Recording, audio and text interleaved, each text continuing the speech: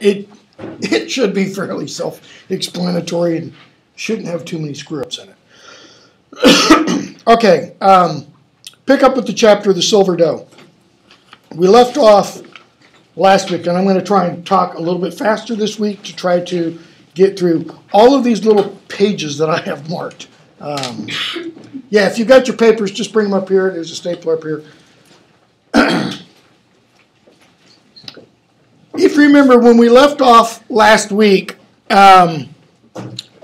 we talked about how Harry hit rock bottom. After his wand was destroyed, they'd gone to Godric's Hollow to try to talk to Bathilda Bagshot and find out more of his family history, per se. And in fact, that chapter ended, The Life and Lies of Albus Dumbledore, almost ended with Harry feeling that they were as insignificant as insects beneath that wide sky. I mean, that's about as bleak as you can get, okay? And then we get the Silver Doe. It's still snowing. It's still Christmas Day, or a day might have passed. It's not quite clear. And they disapparate somewhere else. They leave where they were, just outside Godric's Hollow, and they go to another location. This time, Hermione takes them to the Forest of Dean. The Forest of Dean is in the West Country of England. It's in Gloucestershire, and it's a place that J.K. Rowling used to visit as a child. I mean, she and her family would go on holiday there. Okay, it actually is not that far away from one of the houses that she lived in. So when she brings in Forest of Dean, she's bringing in familiar stomping ground for herself. And in doing so, she's kind of personalizing the story. Snow's all over. Hermione says, you know, I came camping here with my mom and dad, blah, blah, blah, blah, blah. So a couple days go by, and we're told on page 364 or so, to give you an idea of the difference between the pagination between the British edition and the American edition. The British edition, this is on page 297. Okay? Words are closer together, lines are closer together. I mean, they're just packing it into fewer pages. This book only has 607 pages in the British edition, and if I remember right, it's over 700 in the American edition. I guess it's because Americans have to sound out the words or something. Anyways, 2 days and nights go by, and Harry's not sleeping well. He's still dealing with the loss of his wand, okay? But we're told that his senses are more alert than usual, okay? He goes and he sits in the open mouth of the tent, just looking out. He's got on all the sweaters he can wear, okay? And he just kind of looks off into the forest. And he suddenly sees a bright silver light out in the forest. This is going to be now around 365 somewhere, okay? Maybe still 364. He sees the light, and he sees it moving through the trees. It steps out from behind an oak, and it's a silver white doe. Okay? Dazzling. She walks over the ground. Harry watches her, filled with wonder, not at her strangeness, but at her inexplicable familiarity. Inexplicable. Can't be explained. He doesn't know why, but he knows this deer. Okay? He felt that he'd been waiting for her to come, but that he'd forgotten until this moment when they had arranged to meet. He gets up and he follows it. Okay? They're hiding from Voldemort and all of Voldemort's followers. Harry sees a white glowing deer off in the forest and decides it's a good idea to go off and follow this thing. Okay? As he follows her, she disappears into the forest. Harry ignites his wand. Okay? He holds it up. Can't see her anywhere. but she has led him somewhere. This is probably 365 or 66. Something gleamed in the light of the wand, and Harry spun about, but all that there was a small frozen pool, its cracked black surface glittering as he raised the wand higher to examine it. Okay, so he walks off into the forest. There's a little pool of water. The ice in it is cracked. Has anybody else been in this area of the Forest of Dean in the last 2 or 3 days? Other than the doe, as far as Harry knows. No. Why would the ice be cracked? If nothing else has been here, okay, and it's been freezing cold, this pond of water ought to be solid. And it's been cracked recently. So, Harry stoops down, points his wand at it. Raises the wand higher, excuse me. He moved forwards rather cautiously and looked down. The ice reflected his distorted shadow and the beam of wand light, so he's holding the wand like up here, so he's casting his shadow over it. But deep below the thick misty gray carapace, something else glinted. A great silver cross.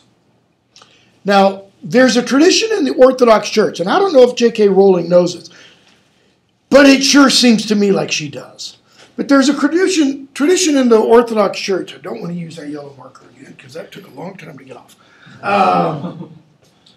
That on January 6th, which is what's called the Feast of Epiphany, the Russian Orthodox, or the Orthodox churches all around the world have a huge celebration. It's a major feast day. And they do this blessing of the waters. Okay, the blessing of the waters means or signifies it's the blessing of all creation. Everything gets transformed. Okay, but one of the things that's done in that, and it's really done with a lot of verve and gusto by the Greek Orthodox and the Russian Orthodox. Okay, Greek Orthodox is a lot more understandable because, I mean, if you're in the Isles of Greece and you're simply jumping into the Aegean or the Mediterranean and it's January 6th, the water's not that cold. I mean, the Aegean and the Mediterranean in January, they're like the Gulf of Mexico. How cold does the Gulf of Mexico get during the winter? 60, 65, maybe? Where I'm from, California, pretty much the standard temperature of the water off Santa Cruz is 52 degrees. You're in there for longer than 5 minutes without a wetsuit on, you're dead because of hypothermia. Okay? So, what they do is the priest will take a cross and they'll throw it out in the water of a lake, a pond, a river, an ocean, etc. And usually young men of the church will strip down to either their underwear or swim trunks and dive in after it. If they're doing this in Russia, okay, January 6th, if they're old calendar Russians, they do it January, 2 weeks later than that, January 20th. Okay? That means they have to cut the ice out so they can throw the cross into the water. And then the guys jump through ice that's anywhere from a foot to 2 feet thick into the water. So the water's 32 degrees. Okay? Freezing cold. Look at the scene again. We have a frozen pond. It's cracked. And Harry sees beneath the ice the silver cross. And then we're going to be told a glint of deep red. It was a sword with glittering rubies in its hilt. Okay? If these Orthodox priests are throwing in a metal cross, you can almost guarantee that the metal cross will have gems on it, rubies on it. Why rubies? Why not lapis lazuli? Lapis lazuli is a blue. Rubies are deep red. Okay? They signify the blood of Christ. Again, this isn't a cross, however. What is it? It's the sword of Godric Gryffindor. So what is Harry seeing? Let me use the yellow marker. I almost did it again. He's seeing this part of the cross, which has, we're told, rubies the size of hen's eggs embedded in the hilt. Okay? He's not seeing this part until he gets closer to it. Why? Because it's deeper down into the water. And again, this is a few days after Christmas. I just can't help but think she's playing on that Orthodox tradition. Anyways, it's a sword with glittering rubies in its hilt. The sword of Godric Gryffindor was lying at the bottom of the forest pool. How is this possible? Harry asks, or thinks. Okay? He points the wand at the silvery shape. Notice, Harry for once is thinking. He is teachable. Oxio sword. But it doesn't come. And he says, help. But help doesn't come. Why not? Help, he murmured, but the sword remained upon the pool, bottom indifferent, motionless. What was it Dumbledore had told him the last time? Only a true Gryffindor could have pulled that out of the hat. Okay? He's walking around the pond. He's looking off in the forest like he's hoping somebody's going to come. He does defendo. He cracks the ice. So now there's a means of going down and getting the sword. But what does that entail? It's, December 27th or 28th. It's freezing outside. He had to crack the ice to get to the liquid water beneath it. But the sword is still in the water at the bottom of the pond. As far as Harry could judge, it was not deep, but to retrieve the sword, he would have to submerge himself completely. It's not like he's going to lower himself down in the pond and try and use his toe to grab it by the hilt and pull it up to his hand. Contemplating the task ahead would not make it easier or the water warmer. Have you ever been in that kind of situation where you've got to do something and you know it's not going to be pleasant and you start to think about it? What does that tend to do? It makes it even more unpleasant. Okay? He steps on the pool's edge, places Hermione's wand on the ground, still lit. Every pore of his body screamed in protest. The very air in his lungs seemed to freeze as he was submerged to his shoulders. Notice, he does ease himself in. Okay? He feels for it with his feet. He only wanted to dive once. He put off the moment of total submersion from second to second, gasping, shaking, till he told himself it must be done. And then he dives. Okay. He has the locket around his neck. The cold was agony. It attacked him like fire. Have you ever been so cold, had your fingers so cold, it felt like they were burning? It's usually what happens just before frostbite starts to set in. So don't let that happen. He thought of water weeds, though nothing had brushed him as he dived. Raised his empty hand to free himself. It was not weed. The chain on the Horcrux tightened around his neck. Why? Slytherin, Gryffindor. Opposites here are not attracting. Okay? He kicks out wildly, tries to push himself back to the surface and can't. Okay? Choking, retching, soaking, colder than he'd ever been in his life, he came to face down in the snow. I'm skipping a little bit. Harry had no strength to lift his head and see his Savior's identity. Notice that, his Savior's. All he could do was raise a shaking hand to his throat, feel the place where the locket had cut tightly into his flesh. It was gone. Are you mental? And it's Ron. Out of thin air, seemingly, Ron shows up. Why the hell, Ron says, didn't you take this thing off before you dived? Harry wasn't thinking. Okay. And then Harry says, you cast that doe? Nope. I thought it was you. My Patronus is a stag. Yeah. I thought it looked different. No antlers. Ron would probably fail at animal husbandry. So Ron says, I've come back if you still want me. Okay. So they talk about the sword, and skip a bunch. They use the sword to break open the locket. But what does the locket attempt to do? And I know in the film they went all crazy with this. I mean, really asinine. I saw snippets of that, I guess trailers. You know, they have the locket show Hermione, you know, tempting Ron and all this kind of nonsense go on. Anyways, they get the locket destroyed. Okay. And they go on to see Xenophilius Lovegood in the next chapter. Let's see, where to pick it up. In fact, just skip that chapter and go on to the tale of the three brothers.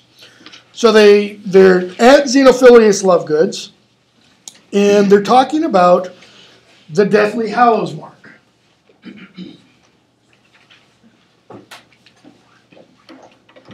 And Xenophilius tells them, the first page of the chapter, that it's a symbol to reveal oneself to other believers. So is it like any other symbol in the real world? Okay.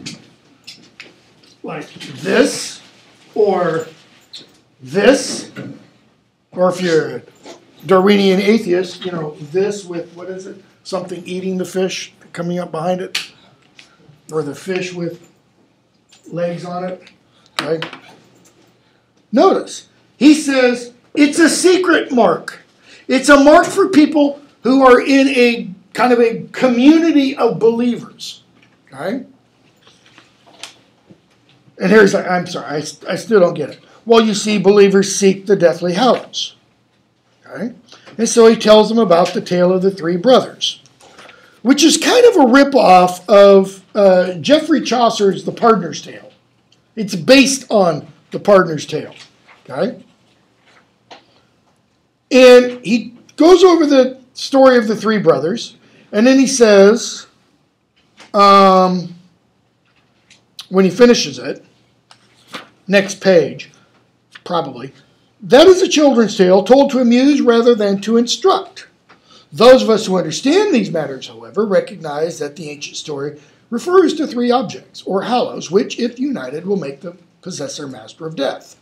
And Hermione goes, but how can you possibly believe? That is, how can you believe in these things? Luna has told me all about you, young lady. You are, I gather, not unintelligent, but painfully limited, narrow, close-minded. Why is Hermione narrow and close-minded?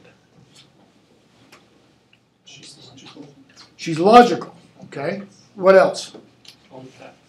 Only the facts.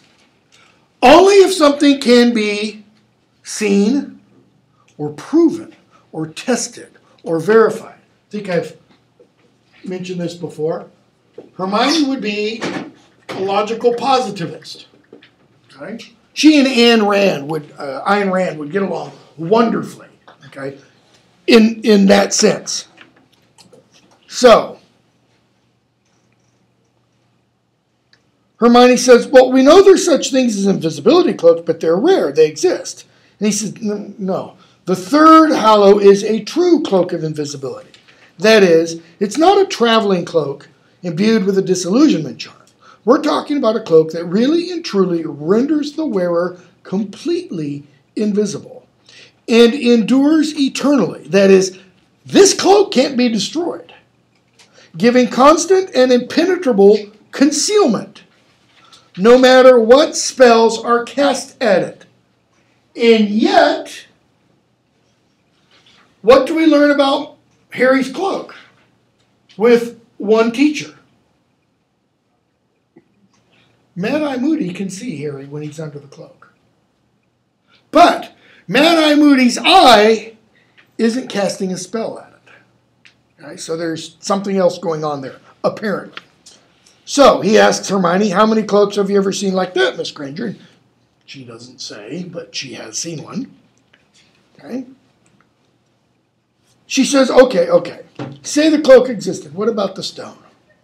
The thing you call the resurrection stone. Well, what of it? Well, how can that be real? Prove that it's not. It's impossible to prove it doesn't exist. Do you expect me to get hold of all the pebbles in the world and test them? I mean, you could claim that anything's real if the only basis for believing in it is that nobody's proven or proved it doesn't exist. And notice what he says. Glad to see you're opening your mind a little bit. Why is J.K. Rowling including this?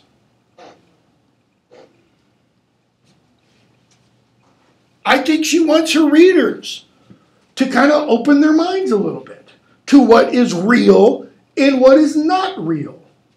Now, crumple horn snort cacks or whatever the things are, probably not. But Hamlet says, there is more in heaven and earth than is dreamt of in your philosophy, Horatio.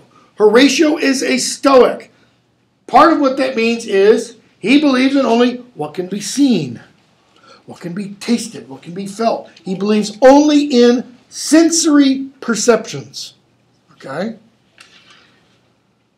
Harry, okay, so the Elder Wand, you think that exists too? And he says, of course. There's evidence of that. Okay?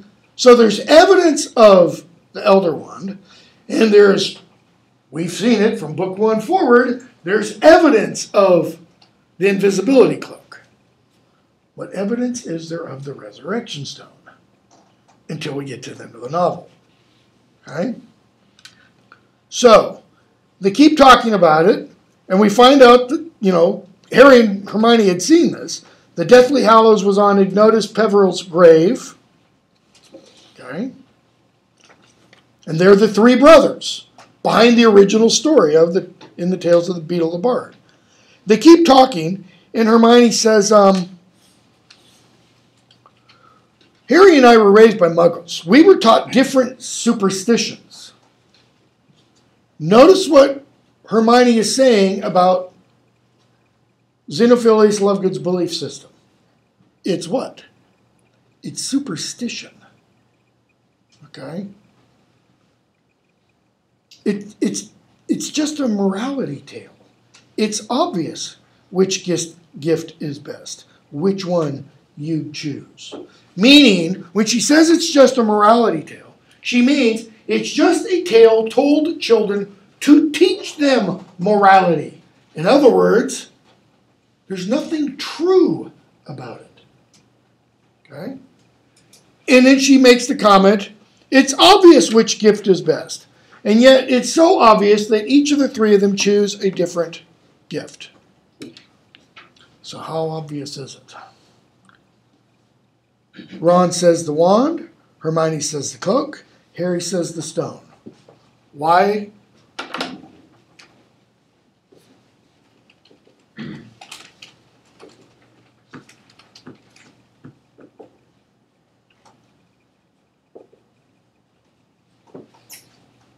Why do they each choose those? Why does Ron with the wand? He's always sought power and glory. Not as much as Percy. But what would the wand do for Ron? What has Ron never done? Because he has 6 older brothers. He's never stood out. He has the Elder Wand. He's going to stand out. Why does Hermione want the cloak? Because she always stands out. Every class session, whose hand is up first? Not that, she does have a choice about that. She doesn't have to be Little Miss Know-It-All. Okay. Why does Harry obviously want the stone? If the stone brings back the dead, Harry's got a lot of dead he'd like to bring back. Or at least he has a lot of dead he'd like to be able to talk to. Okay? So they keep talking. And they ask about where Luna is, and they find out Xenophilius has been trying to trap them. And we get chapter 22, the Deathly Hallows. That's where we find out Hermione's parents are in Australia. Okay. And the bottom of page 425, probably, Hermione says, I've never heard such nonsense in all my life. Ron. Okay, now, Ron doing this is showing that Ron's he's a go-between between Harry and Hermione. Ron, yeah, but the Chamber of Secrets was supposed to be a myth too. It's real. So what does that suggest? Maybe it can be real. Maybe things that we don't think are real can be real.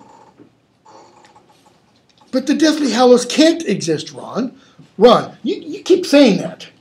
Harry's invisibility cloak. Hermione, the tale of the three brothers is a story. A story about humans are frightened of death. That's it. What does she mean? If surviving was as simple as hiding under the invisibility cloak, we'd have everything we need already. Harry, I don't know. We could do with an unbeatable wand. And then he goes on and he talks about when his wand connected with Voldemort's.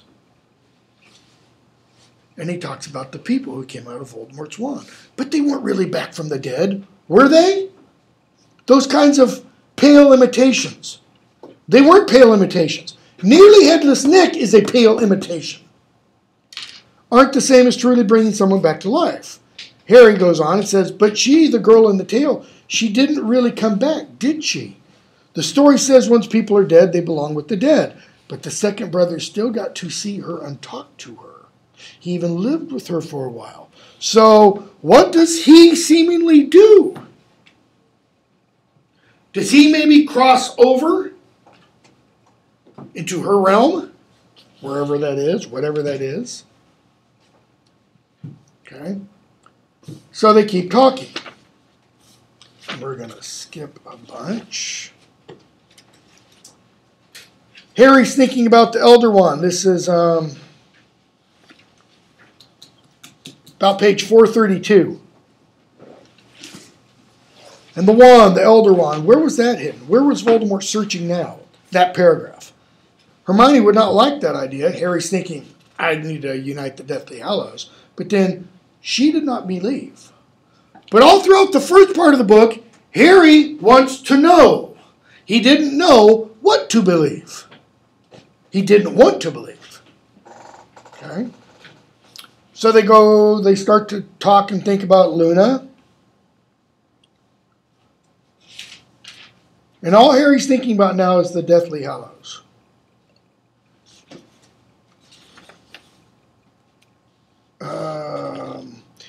And he sees a vision-like thing.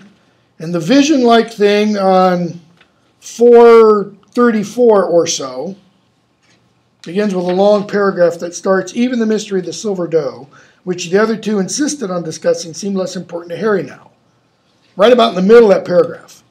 Harry was just able to make out the indistinct features of an object that looked like a skull and something like a mountain that was more shadow than substance. Used to images sharp as reality, Harry was disconcerted by the change. In other words, it's not like he has a direct line to Voldemort's mind anymore. Okay? A week go by, and they overhear Potter watch and such, and they hear Kingsley Shacklebolt's voice on page 440. And Kingsley says, Muggles remain ignorant of the source of their suffering as they continue to sustain heavy casualties. What's the source of their suffering? Voldemort and his followers. But where is it? The Muggle world? The magical world. It's the magical world bleeding over into the Muggle world. And he goes on and says, every human life is worth the same and worth saving. Skipping a few paragraphs, they hear Lupin. The boy who lived remains a symbol of everything for which we are fighting. The triumph of good, the power of innocence. The need to keep resisting. The need to keep resisting even in the face of what?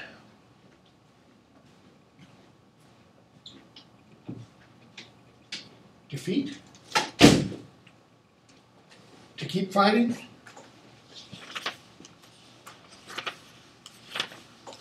Malfoy Manor. Harry, Ron, Hermione get captured. Hermione does the whatever the spell is on Harry's face to make him all swollen and everything. Okay. We find out what time of year it is. This is do my math, page 454 or thereabouts. Harry and the others are brought in, and Narcissus says, "Follow me. My son Draco is home for his Easter holidays." If that's Harry Potter, he will know. So they bring Harry to Draco, and Draco says, "I don't know." Why?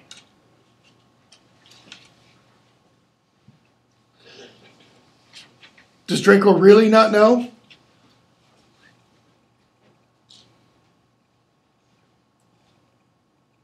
Draco's expression was full of reluctance, even fear, we're told. "I don't know," he says, and he walks away. Notice, his father really wants it to be Harry, because he thinks he'll get back in good with Voldemort.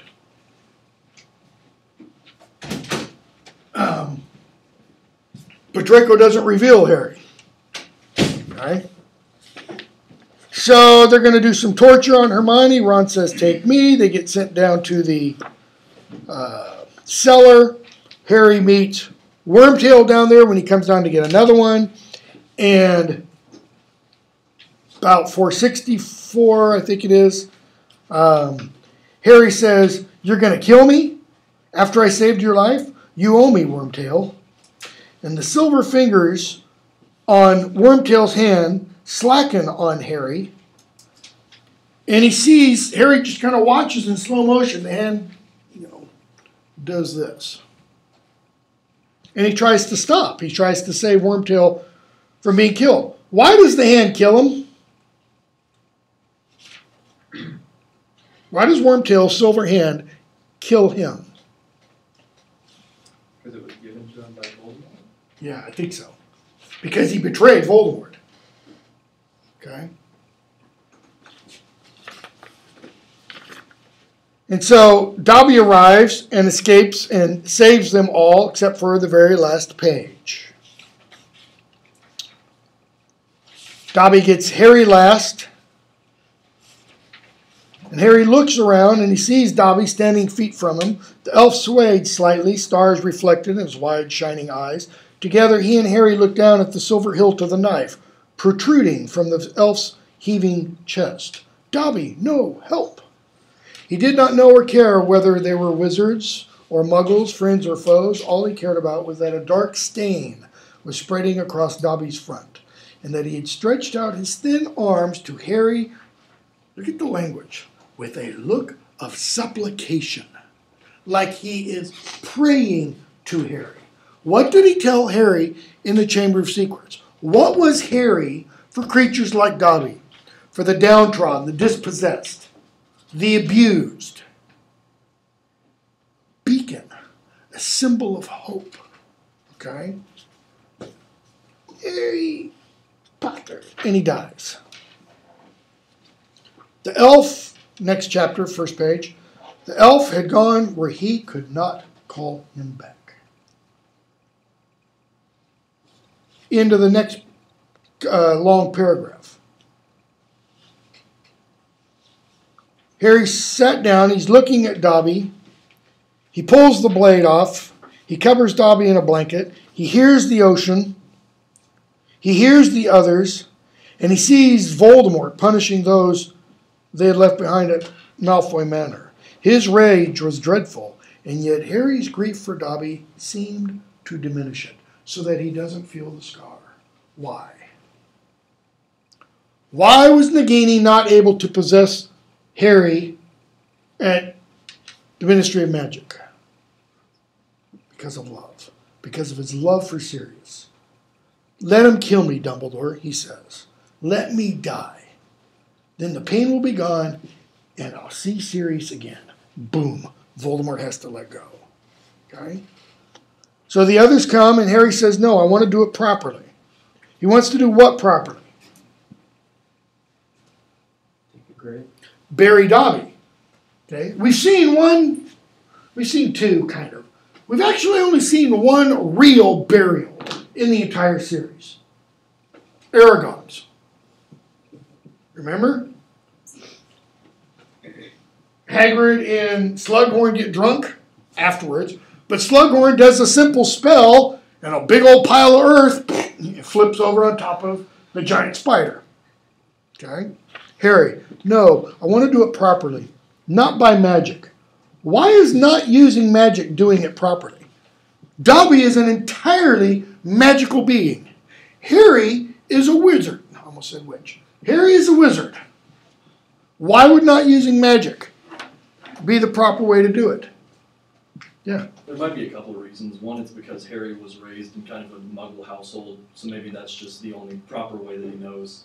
Okay. And another thing would probably be like, it takes more effort to actually dig up the soil, and it might that might symbolize he cared more than if he just... It's a sacrifice. Yeah.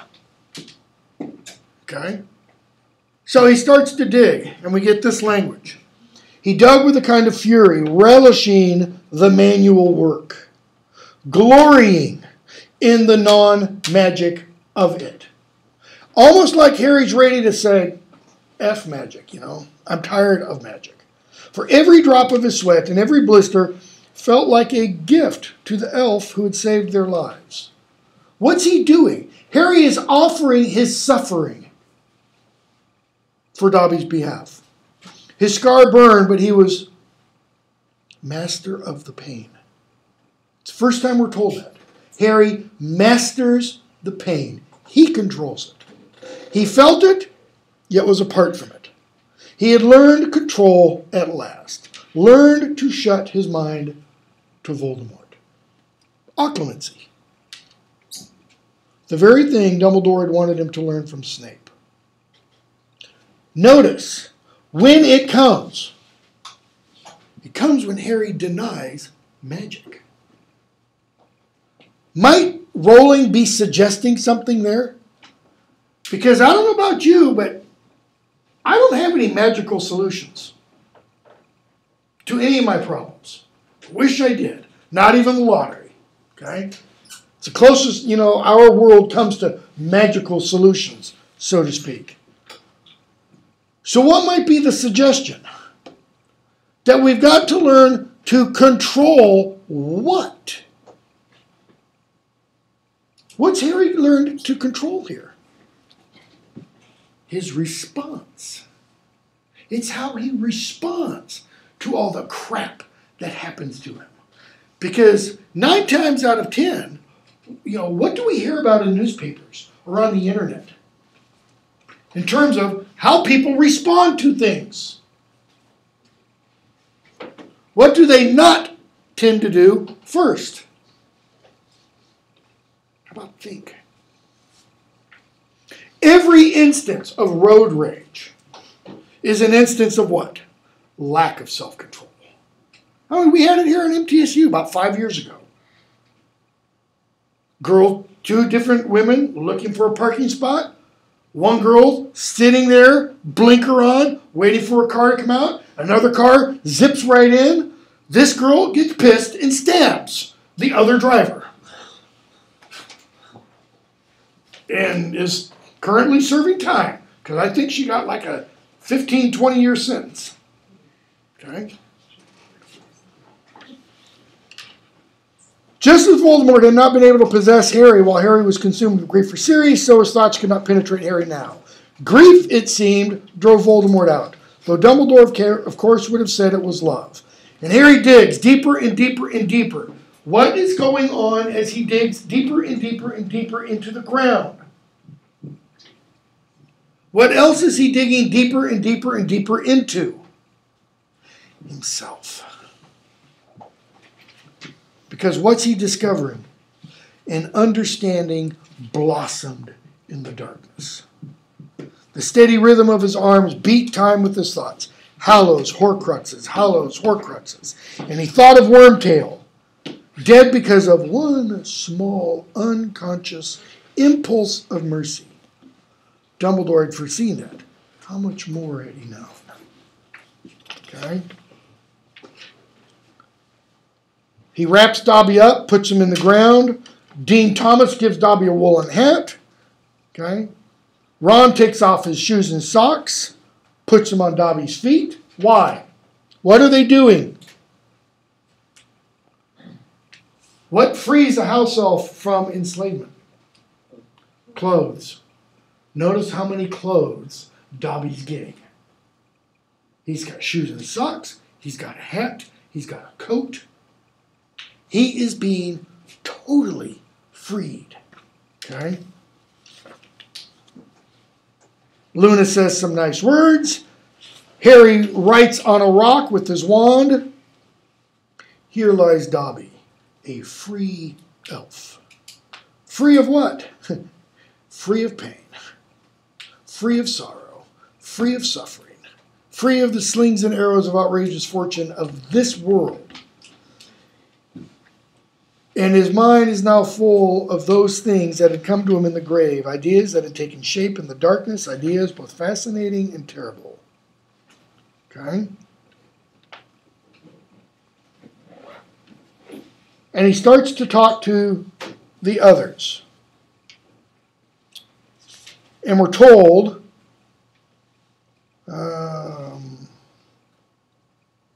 still his scar prickled, and he knew that Voldemort, this is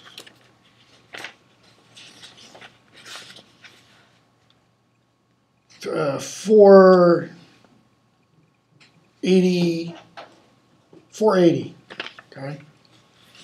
480 or 470. He looked out, it must be 480. He looked out over the ocean, still a scar prickled. He knew that Voldemort was getting there too. That is, was getting where Harry had seen. Harry understood and yet did not understand. His instinct was telling him one thing, his brain quite another. The Dumbledore in Harry's head smiled, surveying Harry over the tips of his fingers, pressed together as if in prayer. And Harry's thinking, you gave Ron the Deluminator. You understood him. You gave him a way back. And you understood Wormtail too. You knew there was a bit of regret there somewhere. If you knew them, what did you know about me, Dumbledore? And Harry finally starts to understand something that happened to him all the way back in the first book. Am I meant to know, but not to seek? Did you know how hard I'd find that? Is that why you made it this difficult? I'd have time to work it out? Because what happened in the first book? He's made a seeker. We're told by the Sorting Hat. He has a desire, a thirst to prove himself. That is, to seek what he really is. And he sees the outline of a building that he knew extremely well, Hogwarts. And he sees Voldemort do what? Break into Dumbledore's tomb and take the Elder Wand. Okay? So he talks to Griphook and Ollivander. And Ollivander says, you don't have to kill the previous owner to take possession of a wand. He says, no, I don't think that's necessary. Okay?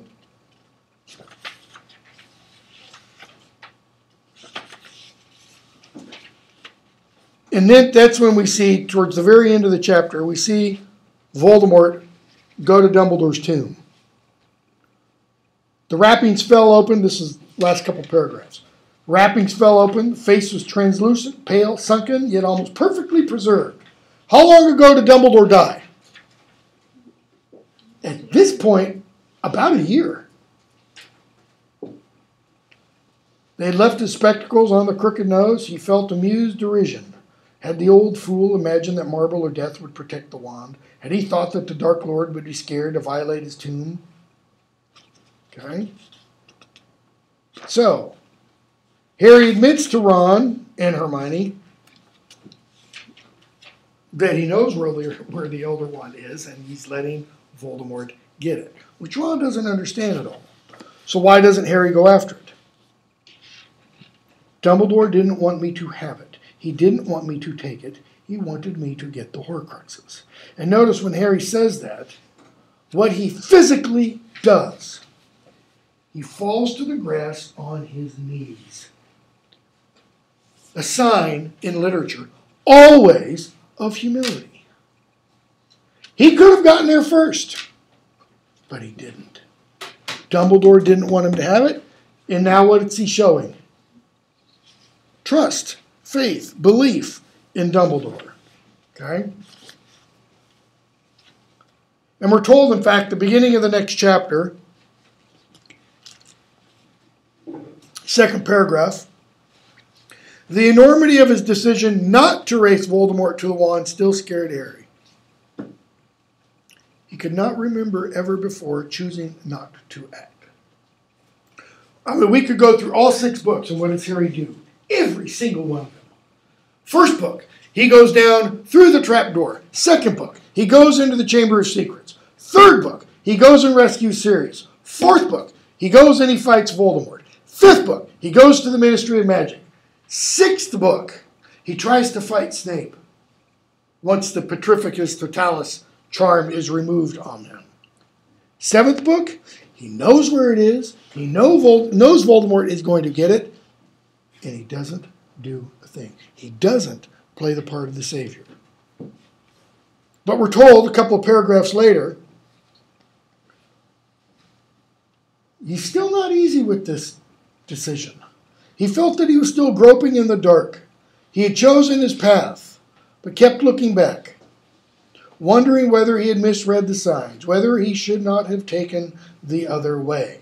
Almost like J.K. Rowling is alluding there to Robert Frost's The Road Not Taken. You know, two roads diverge in a yellow wood. One day when I was out for a walk, and I took the one least traveled, and it ends, and I shall be saying this, ages and ages hence, with a sigh. Two roads diverged in a yellow wood, and I took the one less traveled by. Okay? What is Harry showing here? What does every one of us do when we have a major, major decision to make? And you make that decision. Was it the right one? We always second guess. Right?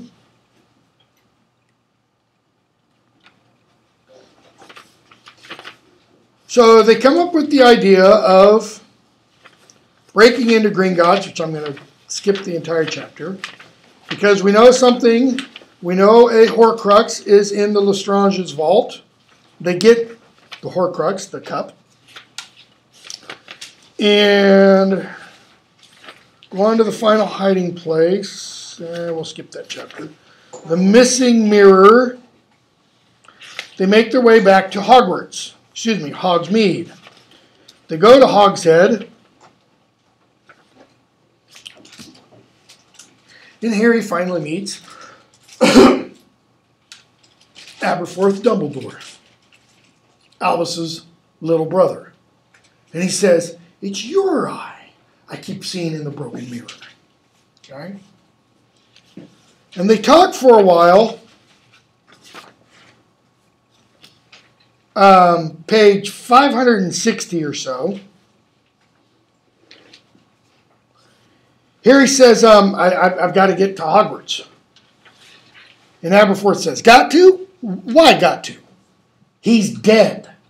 In other words, why are you still following my brother's promptings, my brother's leadings? Let it go, boy, before you follow him. Save yourself. Harry, I can't. Why not? And Aberforth says, I was in the Order of the Phoenix. It's finished. You know who's won. It's over. And anyone who's pretending different's kidding themselves. Okay? And Harry says, I can't stop. I've got a job. Skip over to the next page. Harry kept quiet. He'd been talking about Elphias Doge. And Aberforth says, that old Burke thought the sun shone out of my brother's every orifice, he did. Well, so did plenty of people, you three included. Harry kept quiet. He did not want to express the doubts and uncertainties about Dumbledore that had riddled him for months now. He had made his choice while he dug Dobby's grave. He had decided to continue along the winding, dangerous path indicated for him by Albus Dumbledore, to accept that he had not been told everything that he wanted to know, but simply to trust. He made the choice to believe, not to know. Okay?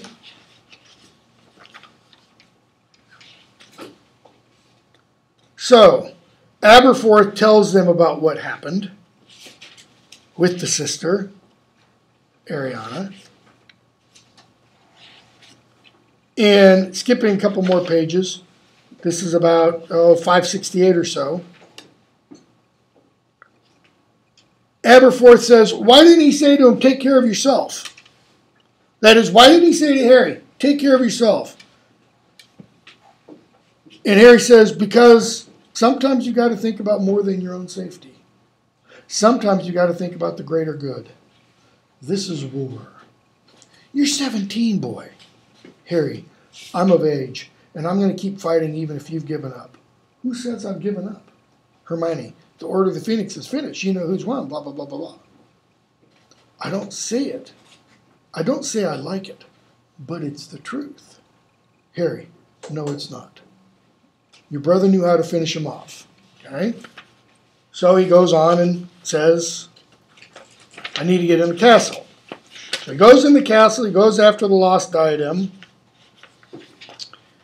and all other kinds of people, Dumbledore's army, etc., start to come through the passage. Chapter 30, the sacking of Severus Snape. We see Harry use the Cruciatus Curse on Amicus Caro. I'm going to skip. And we see Snape leave the castle and Percy come back to the side of good. Second to the last page. Percy shows up. I was a fool. I was an idiot. I was a pompous prat. I was and Fred finishes the sentence, ministry-loving, family-disowning, power-hungry moron. Yes, I was. And Fred shakes his hand and says, well, it's good for me. Chapter 31, we get the Battle of Hogwarts. Okay. Harry goes off to find the diadem. We find out why the Bloody Baron is bloody and why he wears chains. It's his penance for having caused the death of Rowena Ravenclaw. Okay.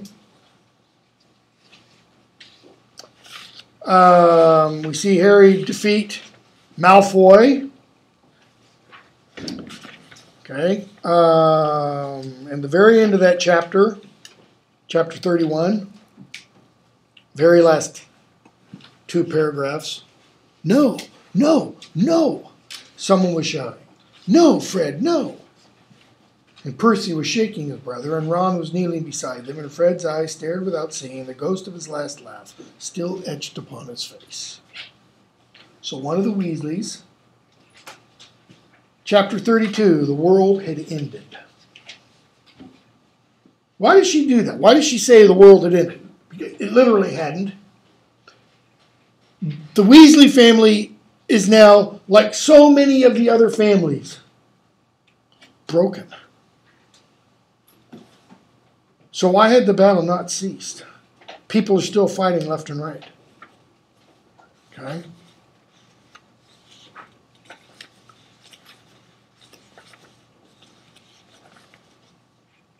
Harry goes off and follows, goes off to Harry and Hermione. Go off to where Snape is meeting with Voldemort. And we don't have time. Yeah, we might. Yeah, we might. And we see Voldemort and Snape talk.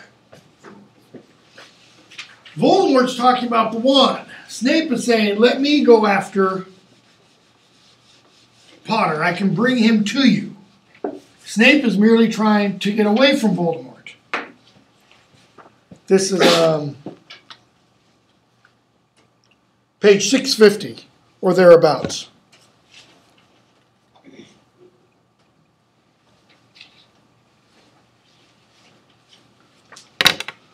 Voldemort says, I have a problem, Severus. My lord? He raises the Elder Wand. Why doesn't it work for me, Severus? He says, you've done extraordinary magic. He says, no, I've performed my usual magic. A little bit of ego there. I am extraordinary, but this wand, no. It has not revealed the wonders it has promised. I feel no difference between this wand and the one I procured from Ollivander all those years ago. Okay? So, they kind of look at each other. Voldemort moves around. Snape just stands there. And Voldemort says, do you know why I've called you back from the battle? No, my lord, but I beg you let me return. Let me find Potter. You sound like Lucius. Neither of you understands Potter as I do. He does not need finding. Potter will come to me. I know his weakness, you see, is one great flaw. What is Harry's weakness? According to Voldemort. Karen.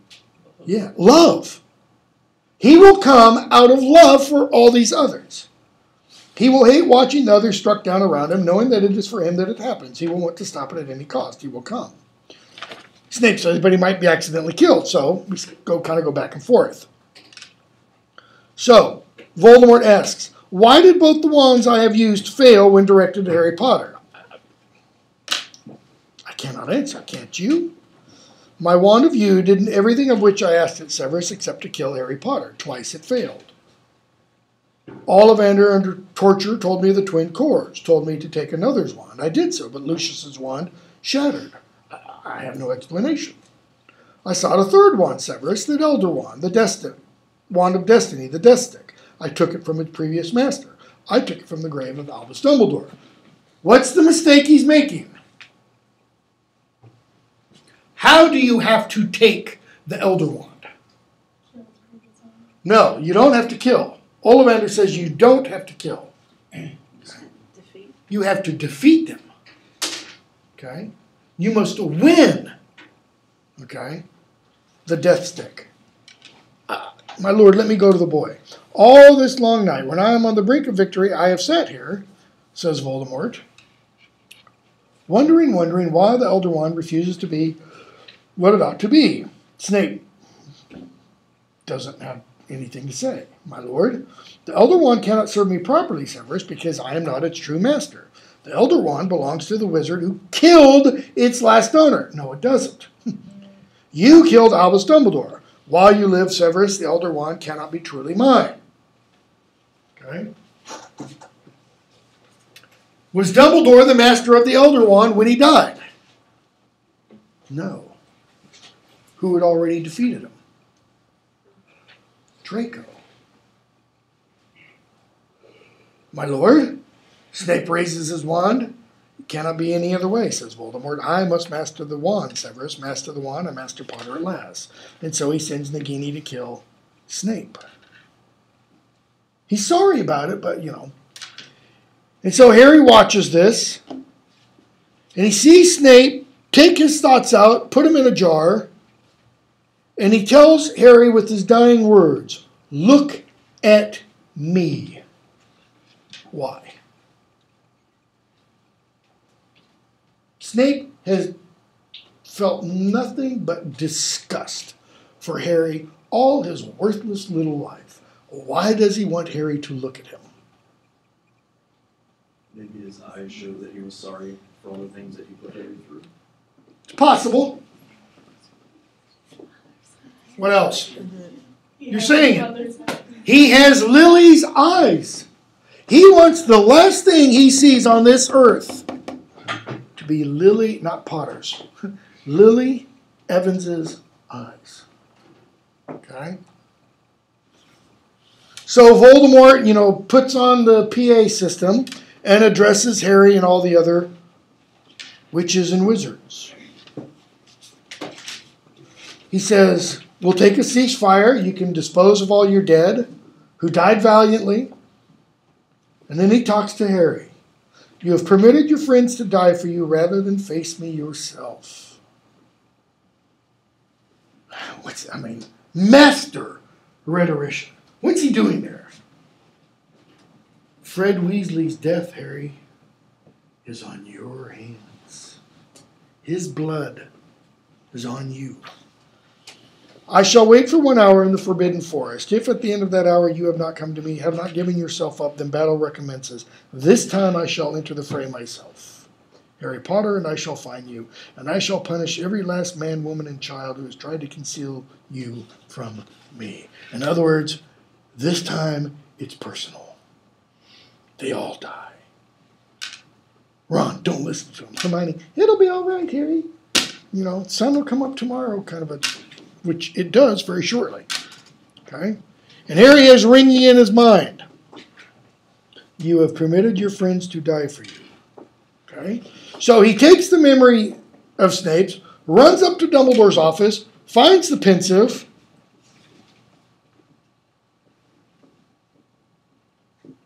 and what do we see? Notice, we don't see Snape immediately. We see Harry's aunt and his mother as little girls, 9 or 10 years old, with Snape. And they're talking about magic. Okay? And even here we're told that Snape looks bat-like. Snape tells Lily she's a witch on about 663. He says, you're a witch. I've been watching you. My mom's one, and I'm a wizard. Petunia laughs. Wizard. Okay? He tells them about the Ministry of Magic. He tells them about Hogwarts. He tells Lily, you've got loads of magic. Around 568 or so. I saw that all the time I was watching you. A little creepy. Okay. And then we see Lily ask him, how are things at home? Fine. They're not arguing anymore? Oh, they're still arguing. But it won't be that long and I'll be gone. Doesn't your dad like magic? He doesn't like much. He doesn't like anything much. Severus, yeah? Tell me about the Dementors again. Because she's worried about getting thrown into Azkaban. Lily gets her letter. She goes off to platform 9 3/4. Petunia doesn't get a come. And Lily says, I'll talk to Dumbledore. Petunia acts like she doesn't want to come. And then we find out Lily and Snape read the letter that Dumbledore sent back to Petunia. Okay. Harry sees his father on the train around 671, I think. Somewhere around there. 668. He saw his father, slight, black-haired, like Snape, but with that indefinable air of having been well cared for, even adored, that Snape so conspicuously lacked. What does that tell us?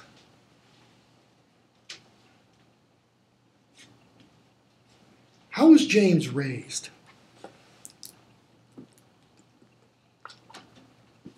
We've seen James's double. Harry was essentially raised with him. James was no better than Dudley. He had everything he needed. He had everything he wanted.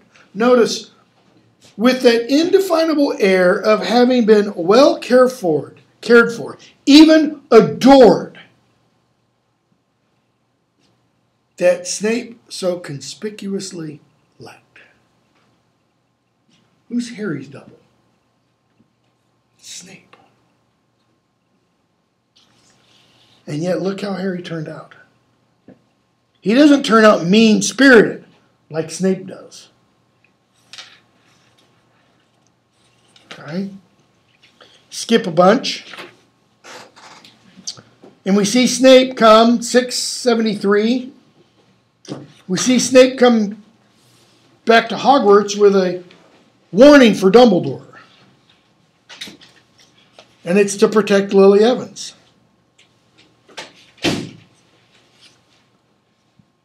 He tells Dumbledore, hide them all. Keep them safe, please. And what will you give me in return? Anything. And Dumbledore says, she and James put their faith in the wrong person, rather like you, Severus. Weren't you hoping that Lord Voldemort would spare her?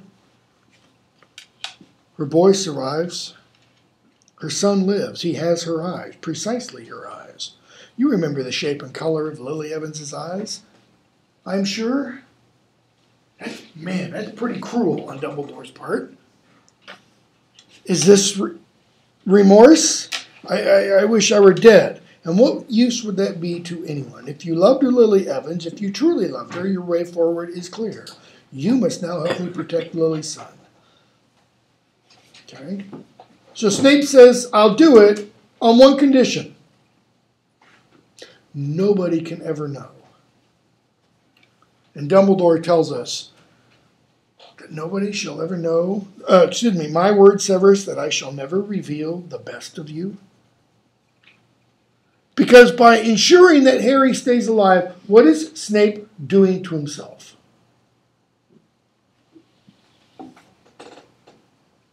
He's denying all his desires. He's putting everything he wants out of life on hold. All right?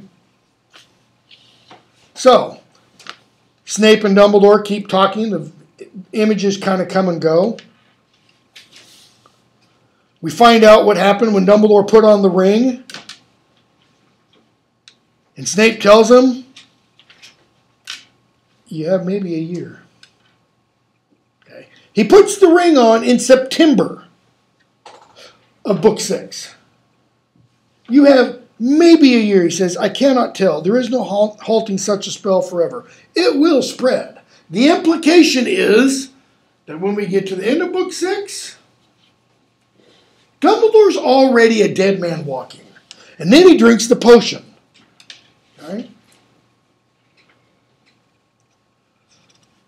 So Dumbledore, the next page, says, I have your word that you will protect the students at Hogwarts if I'm gone. Okay? They talk about what Draco must do. And Snape asks, are you intending to let him kill you?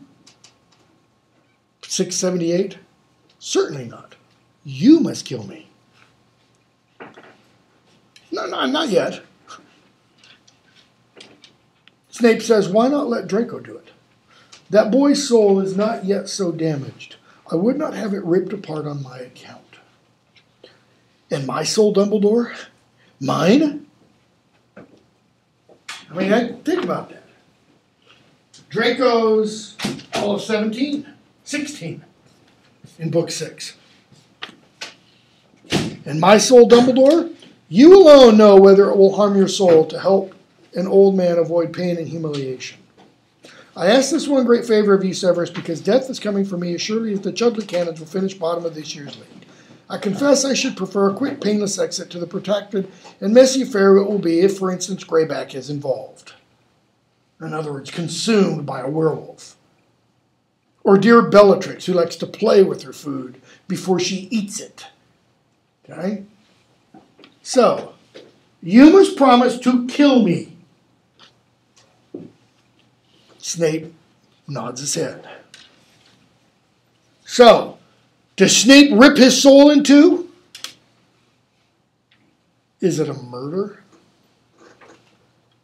It's not necessarily a murder if the person being killed asks for it to be done. I don't know what your thoughts are on euthanasia, but that's closest what it comes to. Okay? So they start talking again.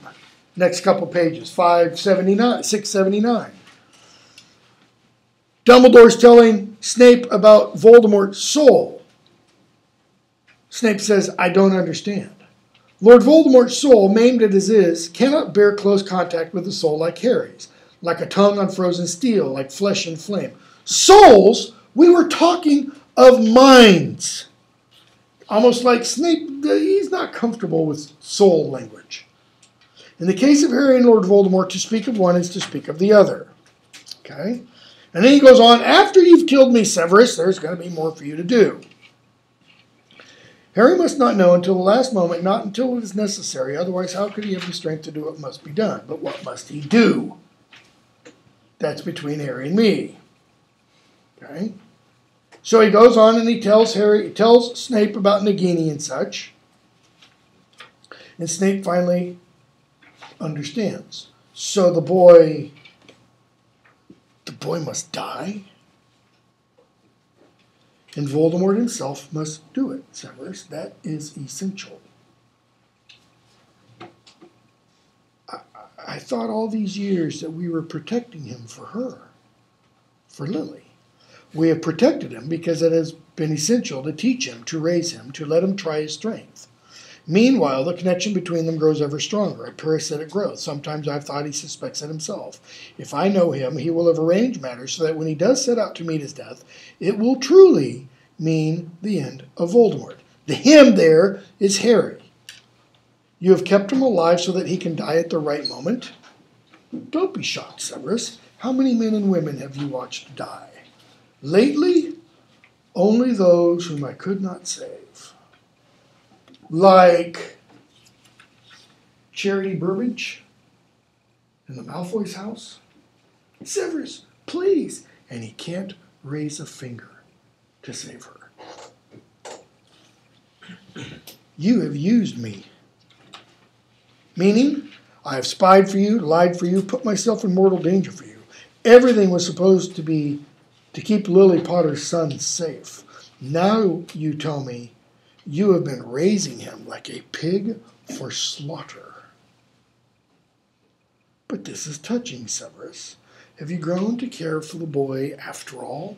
Remember the question Dumbledore asked Harry after they'd been in the memory and Harry saw what Voldemort's mother and grandfather were like and what he saw in the orphanage? And he says, Harry, are you feeling pity for Lord Voldemort? No!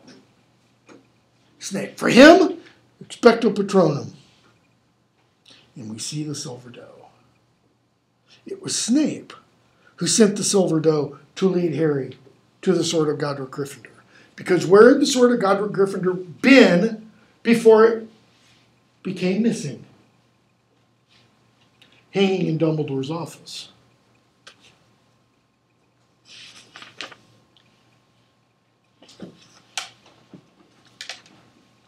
Okay. The forest again. Finally, the truth. Lying with his face pressed into the dusty carpet of the office where he'd once thought he was learning the secrets of victory, Harry understood at last that he was not supposed to survive. What did he say? What did he think in that chapter in Book 6 when Dumbledore explained to Harry about the prophecy? It was the difference between being dragged into an arena kicking and screaming and walking head held high. His job was to walk calmly into death's welcoming arms. Only thing is, in Book 6, he thought he had a possibility of walking back out of the arena. Now, he doesn't. Along the way, he was to dispose of Voldemort's remaining links to life so that when at last he flung himself across Voldemort's path and did not raise a wand to defend himself, the end would be clean, and the job that ought to have been done in Godric's Hollow would be finished. Neither would live, neither could survive. What is Harry not thinking of? Louder. Okay, what else? That's not what brings him back, by the way.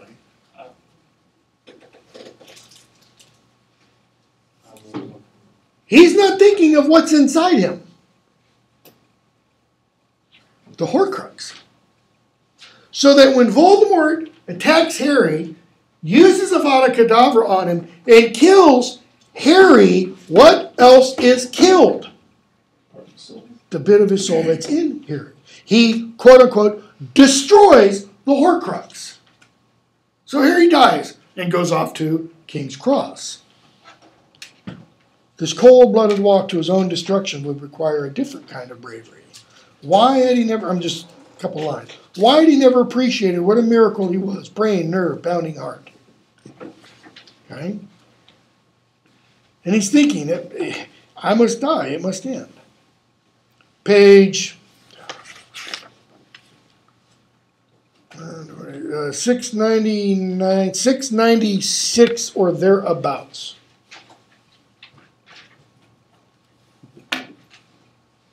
Actually, maybe that page or 695. He was home, Harry's thinking.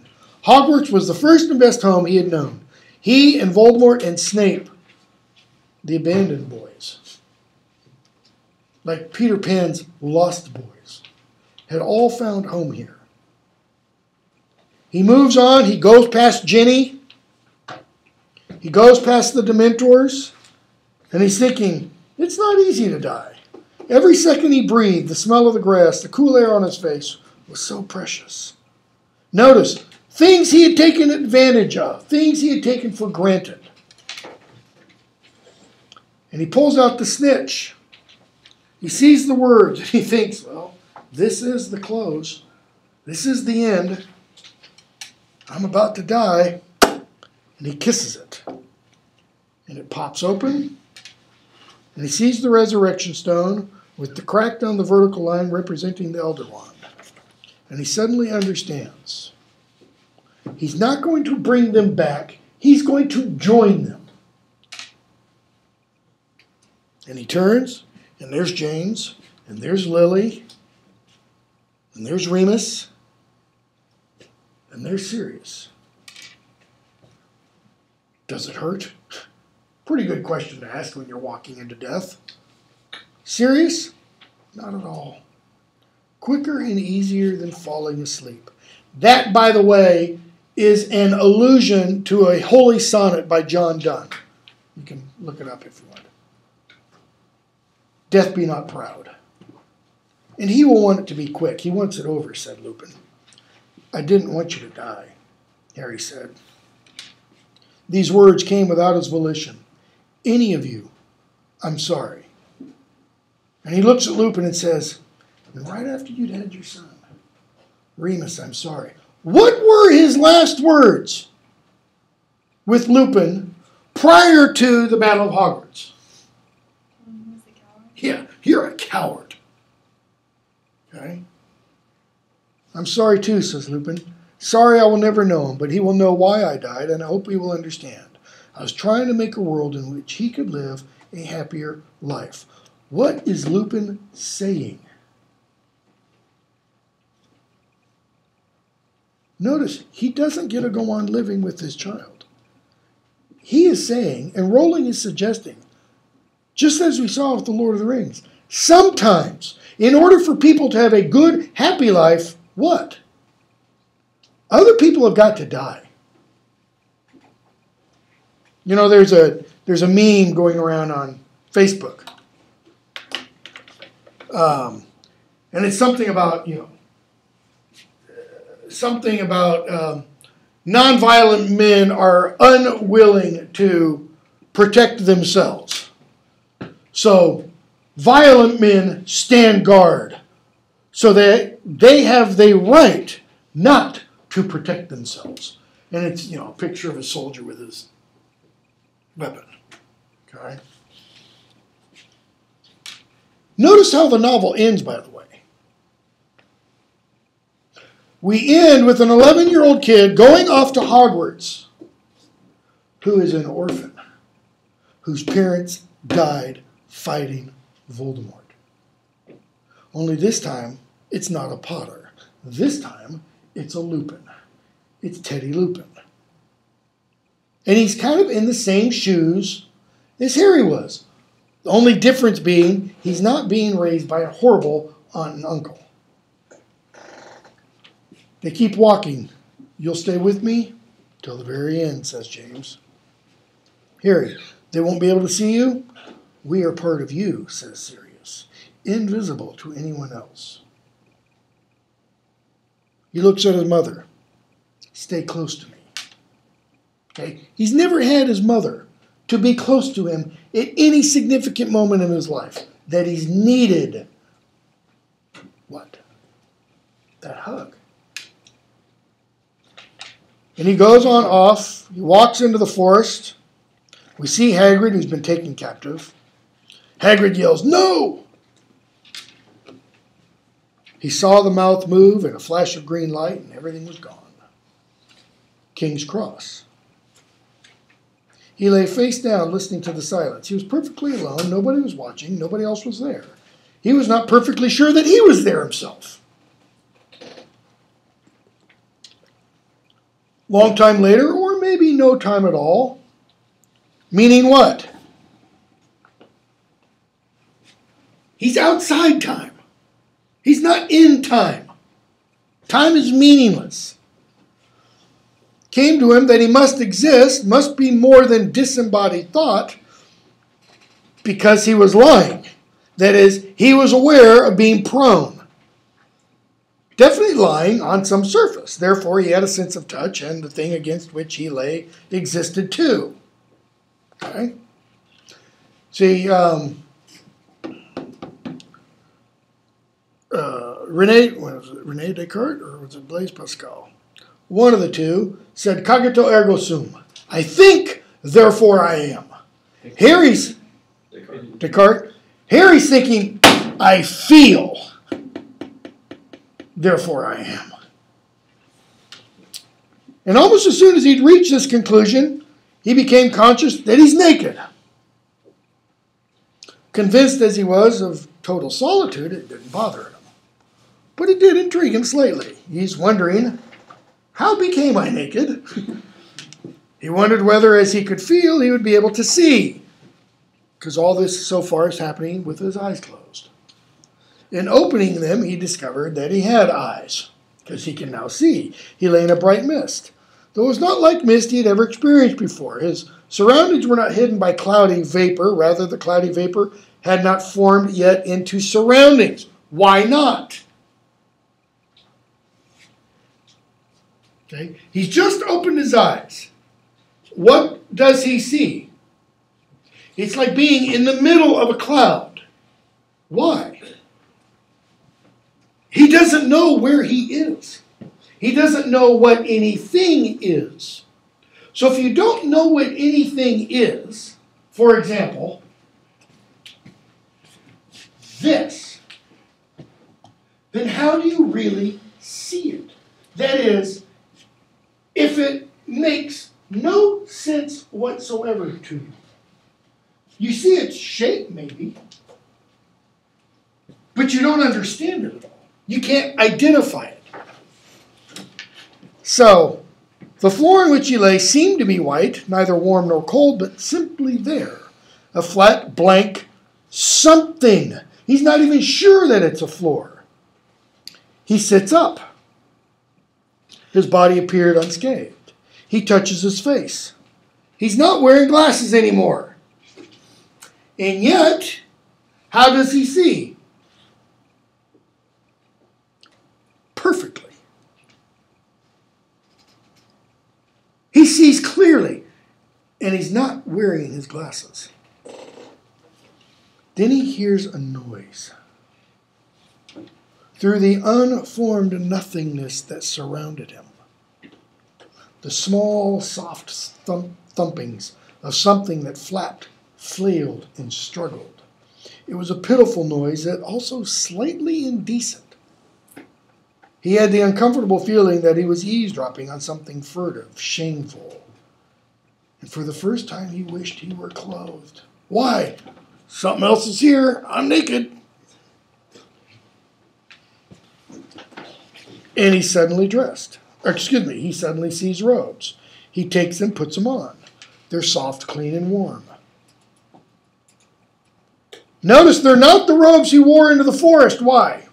Because Avada Kedavra, he falls into the forest, then they get what on them? Dirt, pine needles, leaves. It was extraordinary how they had appeared just the moment he wanted them. He stood up, looking around. Was he in some great room of requirement? The longer he looked, the more was to see. Great domed glass roof appears. Perhaps it was a palace. And he still hears that noise, and he turns and looks. and his surroundings seemed to invent themselves before his eyes.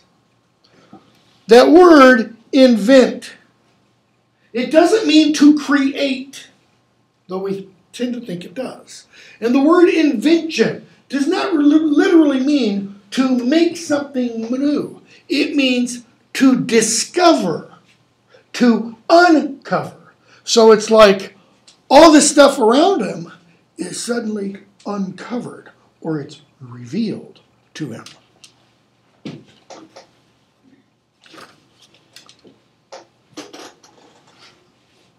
It's kind of like the Great Hall,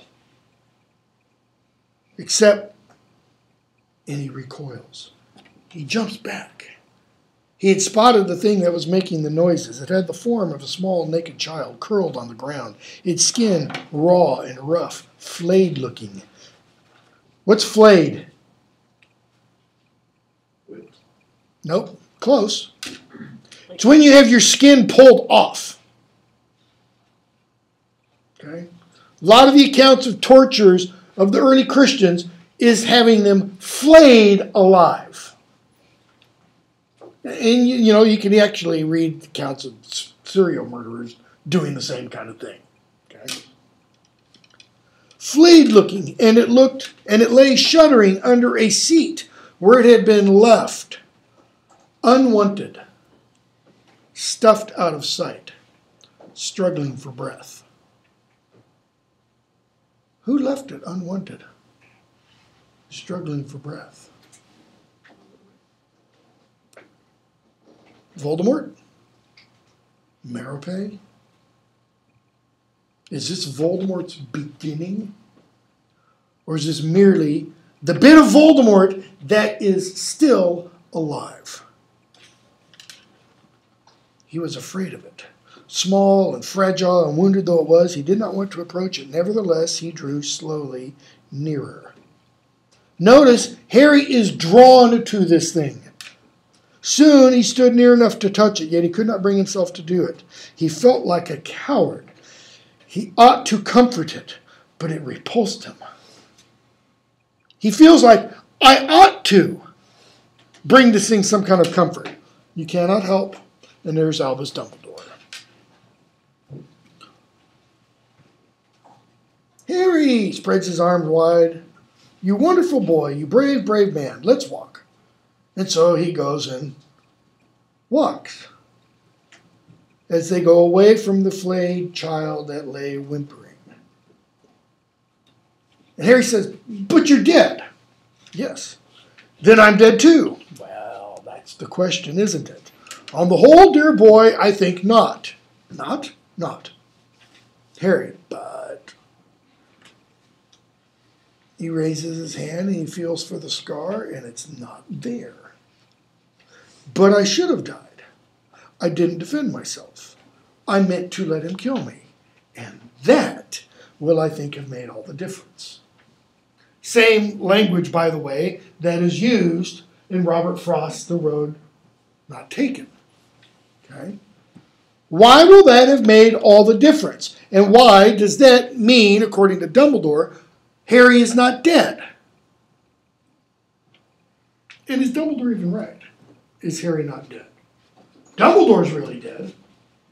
Harry's going to ask him, so is all this merely happening in my head? And therefore it's not real? And Dumbledore's going to say, well, just because it's happening in your head doesn't mean it's not real, right? Because you have ideas in your head. Are the ideas not real? So, I let him kill me, didn't I? You did. Go on.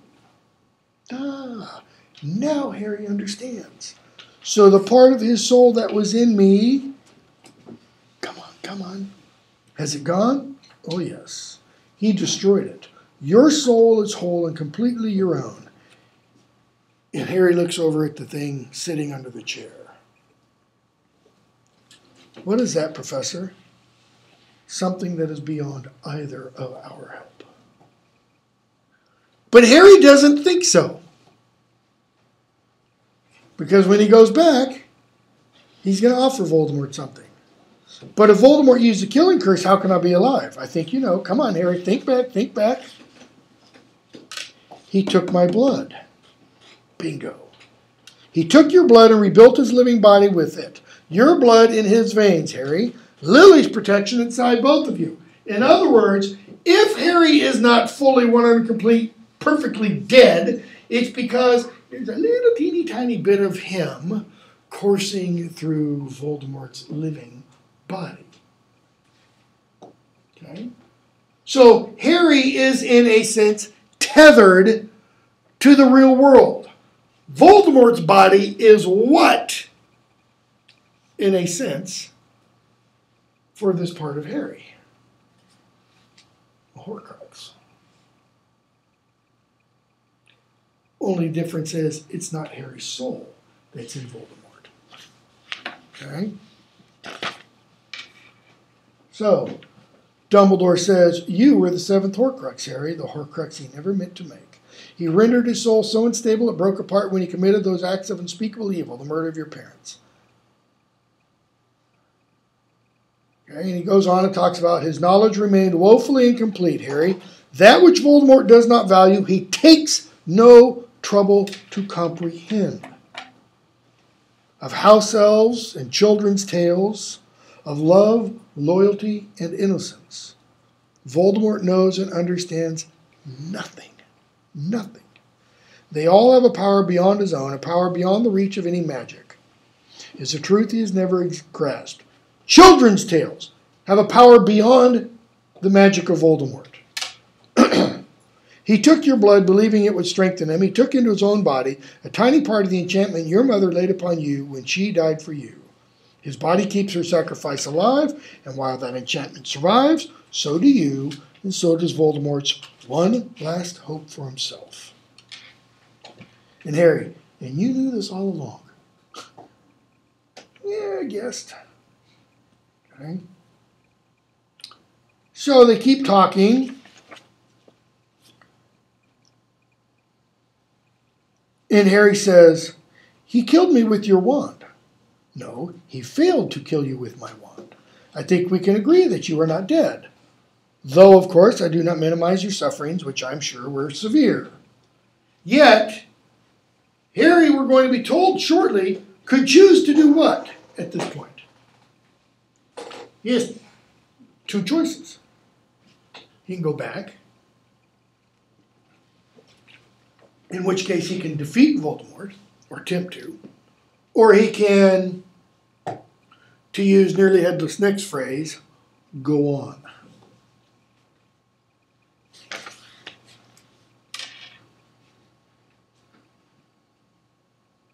Harry wants to know where they are.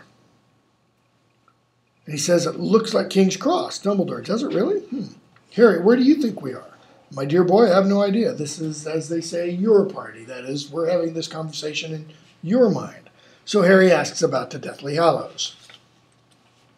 And what do we discover about Dumbledore? He wanted power. He wanted power greatly. And he says, 7:15, thereabout, I had learned that I was not to be trusted with power. I had proven as a very young man that power was my weakness and my temptation. It is a curious thing, Harry, but perhaps those who are best suited to power are those who have never sought it. Who's going to be made Minister of Magic? Kingsley Shacklebolt. Did he ever want it? Nope. Those who, like you, have leadership thrust upon them, a little nod to Shakespeare, and take up the mantle because they must, and find to their own surprise that they wear it well. So don't vote for anybody who's running for president, because none of them are, according to this kind of logic, ready. Dumbledore, I was safer at Hogwarts. Okay? He goes on and he talks about on page 720, excuse me. So that's not page 715, must be 719 or so.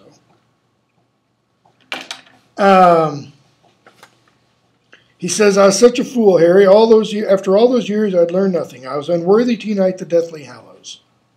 Okay? That's why he had the invisibility cloak the night that James was killed. And he tells Harry, 7:20, 7:21, you are the true master of death, because the true master does not seek to run away from death. He accepts that he must die and understands that there are far, far worse things in the living world than dying. Like?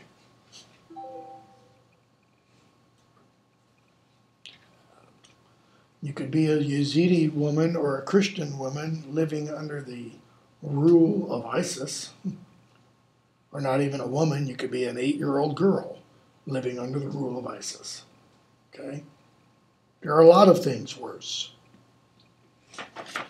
Dumbledore goes on. Or, excuse me.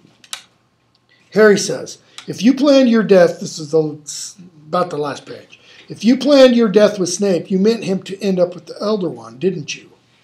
Dumbledore says, yep. Didn't work quite as I intended it. And then Harry asks, I've got to go back, haven't I? It's up to you. I've got a choice? Of course you do. I think if you decided not to go back, you would be able to, let's say, board a train. He thinks he's at King's Cross. Where would it take me? On. Notice Dumbledore doesn't explain. Voldemort's got the Elder Wand. Yes, he does. But you want me to go back. I think if you choose to return, there is a chance you may be finished for good. Cannot promise it. I know this, Harry. You have less to fear from returning here than he does. What's Dumbledore mean? Harry will return here, wherever the here is. Why does Harry have less reason to fear? Oh, he hasn't done the horrible things Voldemort has done. Do not pity the dead, Harry. As Harry is looking at the raw thing under the table, under the chair. Do not pity the dead, Harry. Pity the living.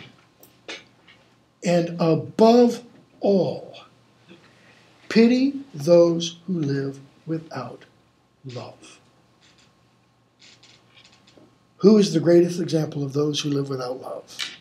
Voldemort. What's Dumbledore saying?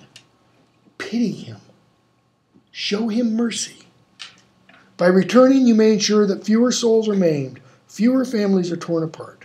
If that seems to you a worthy goal, then we say goodbye for the present.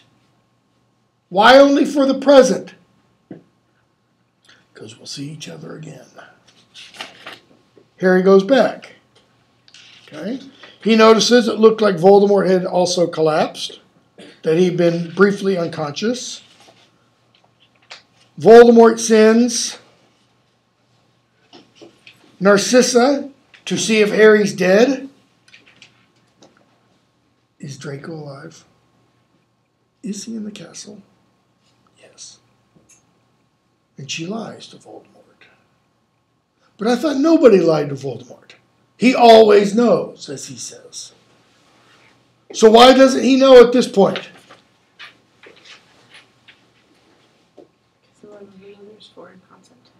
Okay. Why else? I mean, I think it's possible. What's he been looking forward to for 16 years?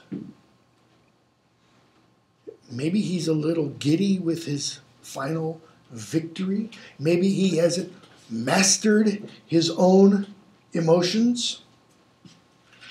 So they go off to the castle. Okay.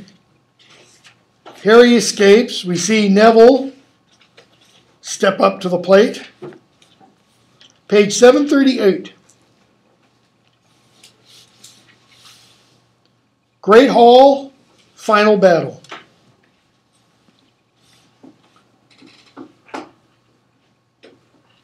Molly Weasley kills Bellatrix.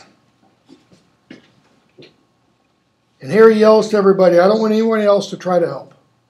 It's got to be like this. It's got to be me. And he tells Tom Riddle, there are no more Horcruxes. It's just you and me. Neither can live while the other survives. Okay? And Harry says to Voldemort, you won't be killing anyone else tonight. They circle each other like, cats getting ready to get into a fight. You won't be able to kill any of them ever again. Don't you get it? I was ready to stop you. I was ready to die to stop you hurting these people. But you didn't. That is, you didn't die. Therefore, you can't cast that charm, Harry. But I meant to. That is, intention counts. I've done what my mother did. Only he's done it for whom? Not just for one person. He really is the chosen one. He died, what? For everyone. Haven't you noticed how none of the spells you put on them are binding? You can't torture them. You can't touch them. You don't learn from your mistakes, Riddle, do you? You dare. Yes, I dare. I know things you don't know, Tom Riddle. I know lots of important things that you don't. Want to hear some before you make another big mistake? Voldemort. Oh, great. He's going to talk about love. Love, again. Dumbledore's favorite solution. Love, which he claimed conquered death. Though love did not stop him falling from the tower and breaking like an old waxwork. Love, which did not prevent me stamping out your mudblood mother like a cockroach, Potter. Nobody seems to love you enough to run forwards this time and take my curse. So what will stop you dying now when I strike? Just one thing. If it is not love that will save you this time, you must believe you have magic that I do not, or else a weapon more powerful than mine. Both. You think you know more magic than I do. Okay? Harry says, Dumbledore knew more than you, knew enough not to do what you've done. You mean he was weak? First book. There is only power in those too weak to seek it. You mean he was weak, too weak to dare, too weak to take what might have been his, what will be mine. No, he was cleverer than you. I brought about the death of Albus Dumbledore. You thought you did, but you were wrong. Harry says, yes, Dumbledore is dead, but not at your hands. He chose his own manner of dying, chose it months before he died, arranged the whole thing. He says, Snape was Dumbledore's. You could say Snape was Dumbledore's man through and through, like Harry had said. Dumbledore's from the moment you started hunting down my mother, and you never realized it, because of the thing you can't understand. In other words, I don't think it's only that Snape was an occlumens that enabled him to protect himself against Voldemort. It's partially it. But it's also because of his love for Lily Evans. Voldemort couldn't see that. And he couldn't see through that. Snape's Patronus was a doe, says Harry, the same as my mother's, because he loved her for nearly all of his life, from the time when they were children. You should have realized. He asked you to spare her life, didn't he? Well, he desired her. In other words, it was lust. Of course he told you that, but he was Dumbledore's spy from the moment you threatened her. Dumbledore was already dying and Snape finished him. Voldemort says, it doesn't matter. He's dead. And then he says, he killed Dumbledore. I killed him. So the Elder Wand, the Death Stick, the Wand of Destiny is truly mine. Dumbledore's last plan went wrong. Harry, you're right, it did. But before you try to kill me, I'd advise you to think about what you've done. Think and try for some remorse, Riddle. Try to think about what you've done. In other words, kind of sit down for a moment and take an inventory of your life. Start with pros and cons. Not many over here. Cons. Who have I killed? Who did I steal from? Who did I cheat? What is this? Of all the things that Harry had said to him beyond any revelation or taunt, nothing had shocked Voldemort like this. It's your one last chance. It's all you've got left. I've seen what you'll be otherwise. The red flayed baby-like thing. Be a man. What has he said before about being a man? I'm more than a human. He wants to be, as I've mentioned it before, Nietzsche's Übermensch, the over or Superman. The one not bound by common laws and standards of morality and such. Be a man. Try for some remorse. Notice what Rowling is suggesting there. A real man does feel remorse for his actions. Or woman. You dare? Yes, I dare, because Dumbledore's last plan hasn't backfired on me at all. It's backfired on you, Riddle. And he says, the wand still isn't working right, is it? Severus Snape was never the true master of the Elder Wand, but he killed Dumbledore.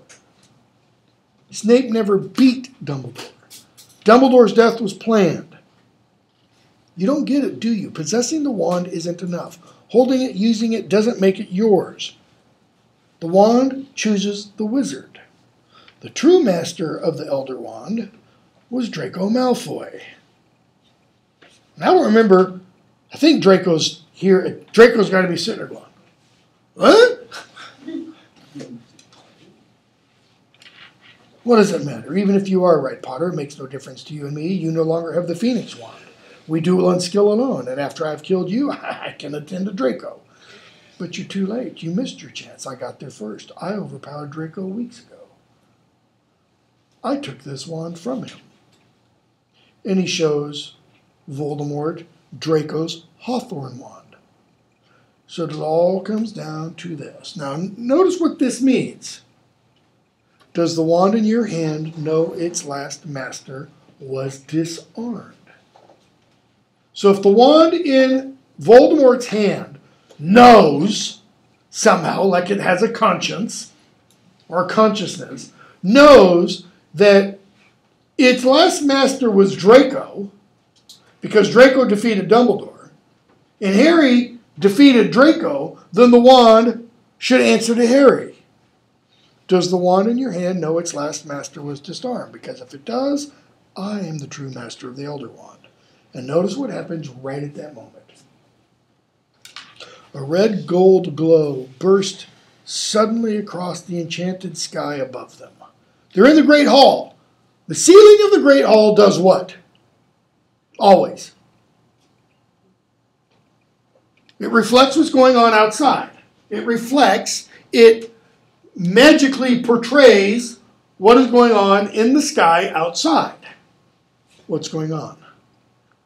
The sun has just risen. Red gold. Colors of what? Gryffindor. It's not black and green. A red glow burst suddenly across the enchanted sky above them as an edge of dazzling sun appeared over the sill of the nearest window. The light hit both their faces at the same time, so that Voldemort's was suddenly a flaming blur. Harry heard the high voice shriek as he too yelled his best hope to the heavens. Expelliarmus. Avada Kedavra. Tom Riddle hit the floor with a mundane finality. What does mundane mean? Common, ordinary, everyday. He hit the floor like a sack of potatoes. Feeble, shrunken, the white hands empty, the snake-like face vacant and unknowing, Voldemort was dead, killed by his own rebounding curse. And Harry stood with two wands in his hand, because the Elder Wand flipped into his hand. The sun rose steadily over Hogwarts, and the Great Hall blazed with life and light. Harry was an indispensable part of the mingled outpourings of jubilation and mourning, grief and celebration. They wanted him there with them, their leader and symbol, their savior and their guide. And that he had not slept, that he craved the company of only a few of them, seemed to occur to no one. In other words, Harry is kind of, if you've seen the Hunger Games, the first part of Mockingjay, like the scene when Katniss goes into the hospital. And the people are asking her, are you going to fight for us? Are you going to be one of us?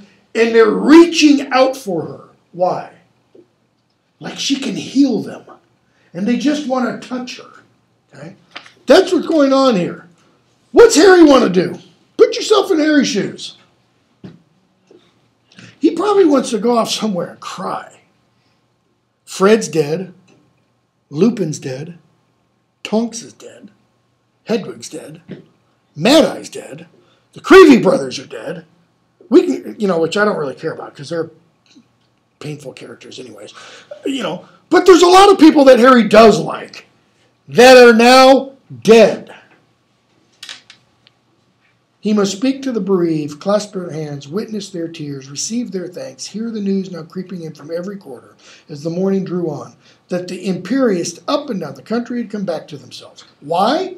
Because they were imperious kind of under Voldemort's authority. And like, in the one Star Wars film, you blow up the Death Star, and what happens to all those drones? And all those clones, they fall down. Or like when Sauron is destroyed, what happens to his army? No will to fight.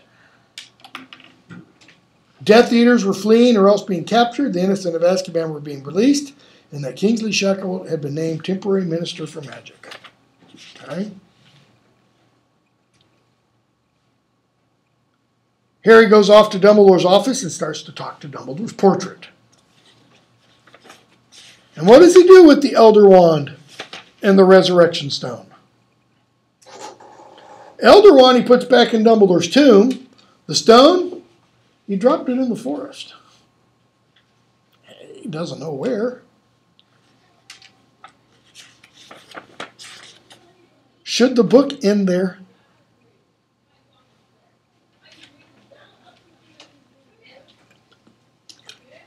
Is it necessary to have the 19 years later, the epilogue? Or what does it add to it? I just saw something the other day.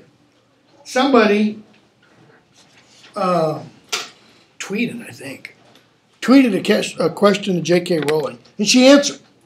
There's a question she hadn't answered in, this book came out in 2007, so 8 years.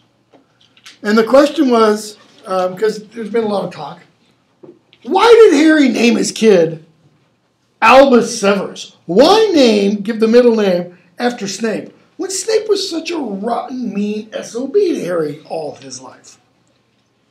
And she said, well, it's for forgiveness and this kind of stuff, because, Snape loved Harry's mother, and Snape did protect Harry. And man, people are coming out of the woodwork really angry at her because of that. Because they think Snape was a dirty, rotten SOB. He should have died. A horrible, rotten death. How he died wasn't bad enough. Okay? I had a student in 2013 in London. Man, she just could not stand Snape. She would get into arguments with pretty much everybody in the class. And this was a large class, right? I think we had 21 students. And nobody agreed with her. She was like, Snape ought to be crucified because he was so rotten. And because he was twisted. Her argument for him being twisted was his love for Lily. Maybe some of you think this. Her argument was, that's not love. That was some weird, obsessive, compulsive, stalker stuff. Okay? I don't know what you think about that. All right. That's all for that. Like I said earlier, in case you came in late, I've emailed the exam to both your pipeline at mtmail@mtsu.edu and to the D2L, the eLearn email address. The exam is due a week from today by noon, either in the box on my door or in my mail slot in the English department office. I'll be in my office probably around 11:30 or so, and I will leave at noon. If it's there at noon 05, I will not get it. I am flying out of town on Friday. I will not be back on campus at all after I get all my exams from all my classes that day. All right.